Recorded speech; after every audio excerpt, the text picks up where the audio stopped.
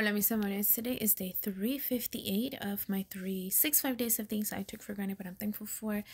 Tonight I am very thankful for Christmas Eve, where you pretty much get to chill and get ready for tomorrow.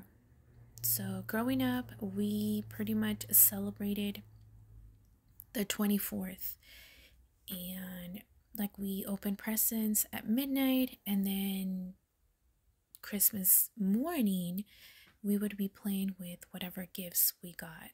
And we ate leftovers, and it was a really nice, chill day, watching movies or just being out and playing with the rest of the neighborhood kids. So it's really nice to just chill and prepare for mañana.